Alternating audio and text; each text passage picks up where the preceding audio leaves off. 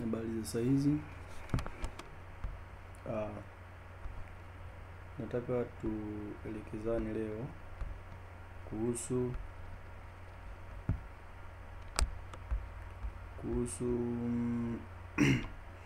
Microsoft PowerPoint kama ifuatavyo. Ukisha ifungua Microsoft PowerPoint, kitu cha kwanza utabidi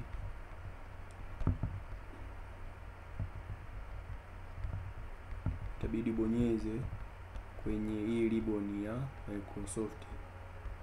Ribbon yenyewe ni hapa hii.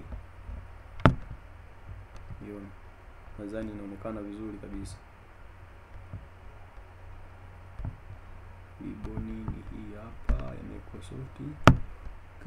Ukisha create hiyo ribbon, inachofuata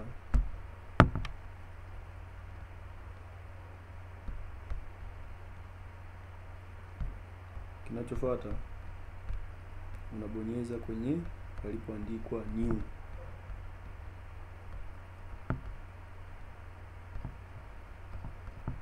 Yeah. Kisha bonyeza hapo, unakuja palipoandikwa new. Kisha bonyeza new, hakikisha hapa imeandikwa blank presentation, ili ambayo ni hili hapa. Hakikisha hilo lipo. Kwa hiyo itachofuata utakuja utabonyeza hapa imeandikwa create. Mfano labda kuna template ambayo ulisha install, kwa huku ndo utakuja kwenye my template ulizozinstall nini ni huku, ila kwa unapotengeneza mpya yako mwenyewe ndo utabonyeza hii inaitwaje, blank presentation. Utakuja create. Ukisha kuja create, utabonyeza tu hiyo create tab, itafunguka Microsoft PowerPoint yako. Hivi ndio muonekano wa kwanza, ndio utavyoonekana. Kwa hiyo hapa hii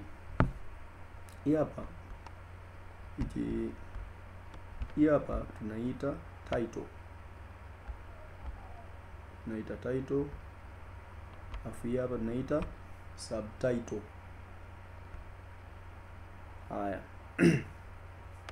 Mfano labda kwenye hapa tunaanza labda hapa kwenye title unaweza ukaandika kitu chochote.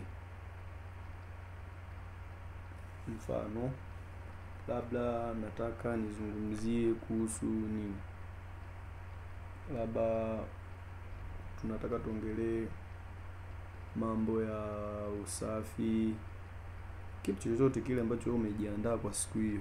Mfano labda mimi let's say niseme nataka nianze kuandika utunzaji wa mazingira, labda hiyo ndio tuchukulie mada yetu kuu, labda utunzaji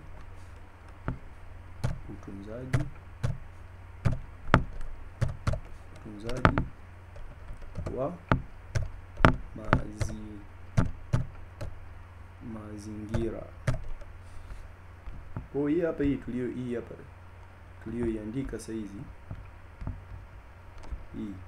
hii hapa ndo saizi tunayashumu kama ndo naita ndo title. Hapo tumeshamaliza kuandika title, tunakuja subtitle. Subtitle yenyewe ni maelezo yake mafupi yanayozungumzia nini, utunzaji wa mazingira. Mfano mazingira, labda tukaandika neno lolote tu lile, mradi ni wewe idea yako ambayo itaelezea nini, utunzaji wa mazingira. Labda nasema mazingira yanayotuzunguka, mazingira. Labda vile vile unaweza kaandika mazingira yanayotuzunguka, mazingira yanayotuzunguka. Vile vile unaweza kuona nisiandike hivyo, niandike jina la mwandishi nani ameandika. Mfano hapa unaweza kuandika by, unaweza kuandika by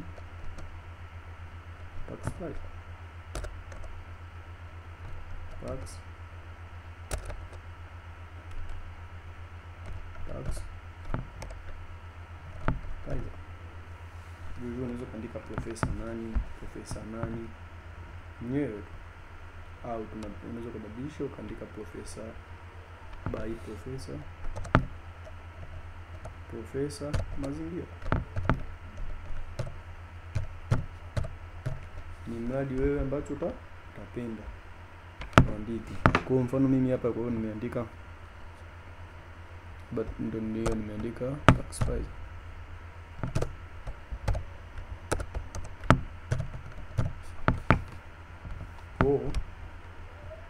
Hii hapa chini ndio tunaita subtitle. Sasa hapo tunakuwa tumeshamaliza kitu cha kwanza. Hivyo huku chini zinatakiwa jinsi ya kuongeza slide. Unakuja kwenye hapa walipoandikwa new slide, walipoandika new slide hapa, ili utabonyeza hapa. Ukishabonyeza hapa new slide hapo juu, nitakuja kuonyesha kwa nini nimekwambia ili eneo hili. Nitakuonyesha kwa nini nimekwambia hapa. Kuna sababu za msingi za kusema kwa nini hapa kwenye hicho unachokiona kama kina nini. Ukishabonyeza hapo tap, ukishabonyeza tap, unaona slide nyingine imefanya nini, imeongezeka. Sasa kuna tofauti kati ya kuna nini kubonyeza hapa juu au kubonyeza hapa kona hapa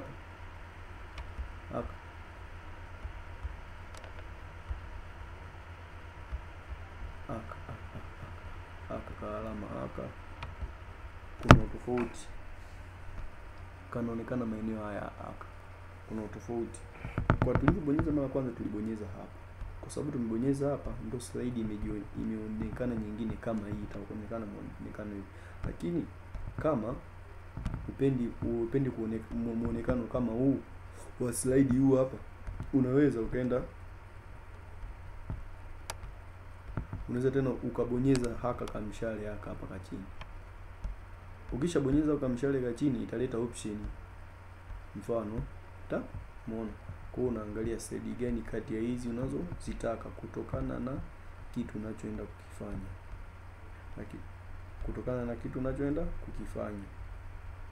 Haya, hii hapa ndo ambayo tunaita nini, title and content. Hii hapa slide, mfano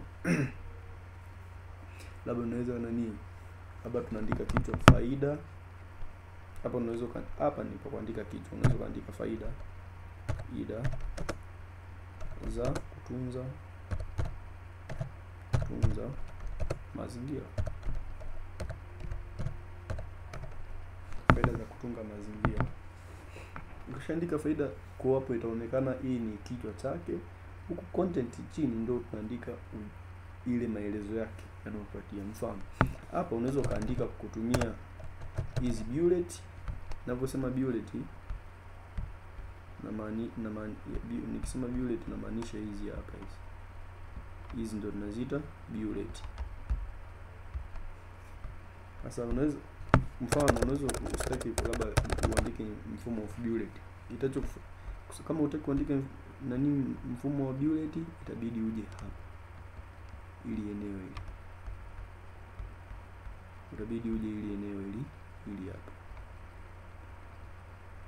hapa ndo kuna bullet na namba. Kwa hapo wewe utachagua unataka nini hapa, unataka bullet au namba. Kwa hivyo kama unataka labda namba, kwa sababu unataka namba, utakuja kwenye hichi hapa, hichi ni kwa ajili ya namba. Utabonyeza hapa, ukishabonyeza hapo italeta dialog box, itatokea utakuwa utachagua aina gani mfumo wa namba, tutaenda kuona.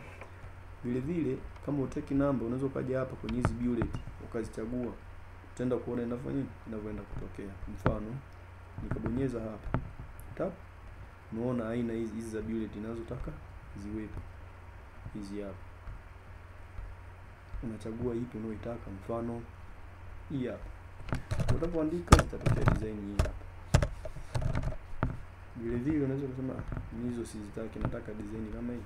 Usimone na kubadilika, labda mimi hiyo siitaki, nataka design hizi hapa. Usimone zinabadilika, mimi siitaki, nataka design hizi hapa. Ndio hivyo hivyo jinsi zinavyofanya nini, zinabadilika. Mfano mimi nazitaka hizi, zinabadilika hivyo hivyo. Hata mfano unataka za namba, kama unataka za namba, unakuja upande huu niliokuonyesha wa namba.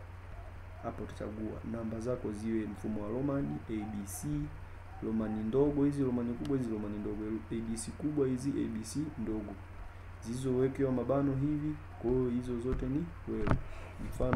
Mfano labda tunataka iwe mfumo wa namba, labda chukue namba hizi hapa, naandika 1, utuepusha na magonjwa.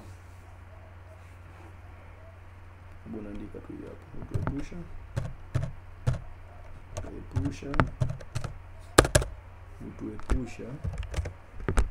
na magonjwa. Mfano kipindupindu,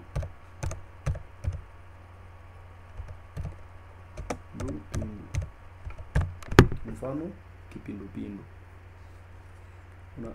Ili uende, kwa sababu nimeshamaliza, unaweza kuweka nukta afu vile ufanye ukabonyeza enter. Ukibonyeza enter itakuja automatic namba 2. Labda mfano kwa nini tunatunza mazingira,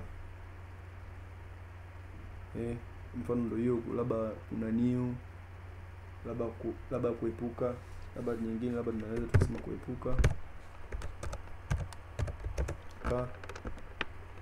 nini, labda kutunza mazingira, kuepuka ukame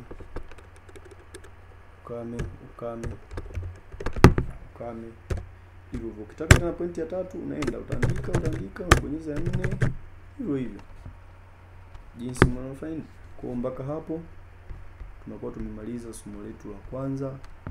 Napenda niwashukuru, tuendelee kwa somo linalofuata baada ya hili.